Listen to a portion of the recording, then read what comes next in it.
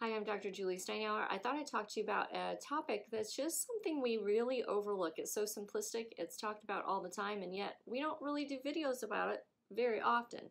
But let's talk about myopia, which is a case of nearsightedness or not seeing as clearly at distance. Now, before I go into details about this, I'm going to tell you how you can connect with us. If you're local, call us at 618-288-1489. If you're not local, go to our website, visionforlifeworks.com.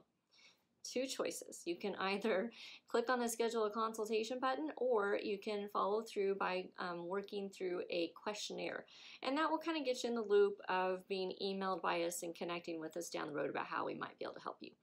So let's talk about how myopia individuals will tend to bring their depth of focus in too far, and they lose their ability to throw their focus out farther away, which is why they become what we call nearsighted. It means we see better at near. If I take my glasses off and look up close, everything's like perfectly clear at a certain distance for me.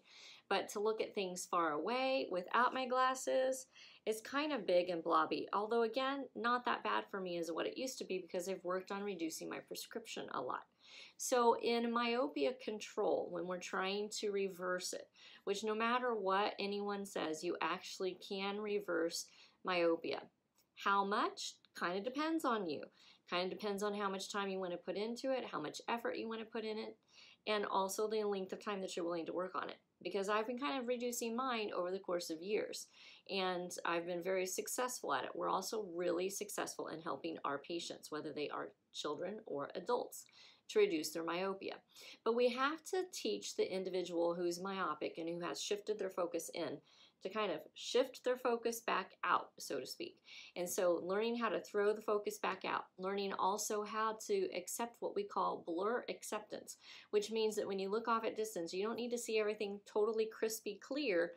You can kind of allow a little bit of blur to be there, coexist with it until we can teach you how to be clear with that. And then we kind of keep reducing the lens prescription backwards or down. So that's part of what we do. We also use syntonics, which you know I talk about all the time, and I'm always showing my filters. In fact, I have them right behind me, but I'm not going to grab them out for this video. You've watched so many of my videos by now that you know what syntonics are. But we use them to electrically kind of program the brain how to process vision. And in this case, we're also teaching the brain how to kind of refocus things and learning how to shift focus out with syntonics. And it's super, super powerful.